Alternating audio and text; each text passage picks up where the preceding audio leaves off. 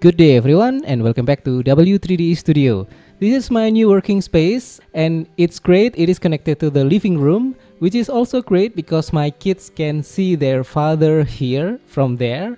But I have a safety concern regarding the door or the connecting door, which sometimes when the front door at the other side of the working room is opened, the wind draft is too strong and it will blow and slam the connecting door shut, which is dangerous to the kids.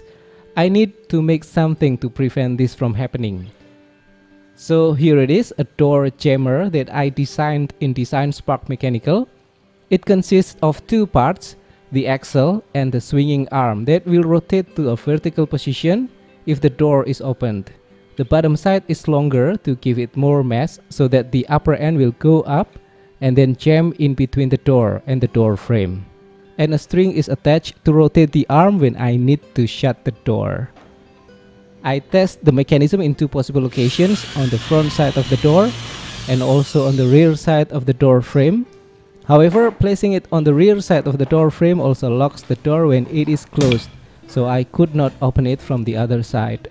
Therefore, I decide to place it on the front side of the door, and this will keep the door open wide enough even when pushed by a strong wind draft, and an adult will need to pull the string to operate the mechanism to be able to close the door.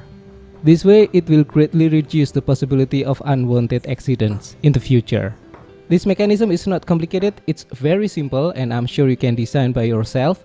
But if you want to download, I will put the link in the description for the STL file and also the Design Spark Mechanical file. Okay, yeah. Thank you for watching and happy printing. I hope you have a great day and see you again in the next video. Bye.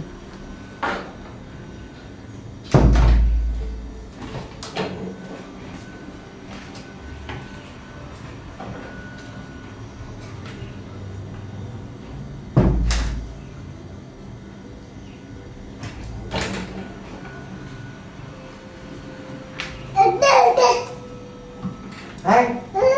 Yes. Yeah.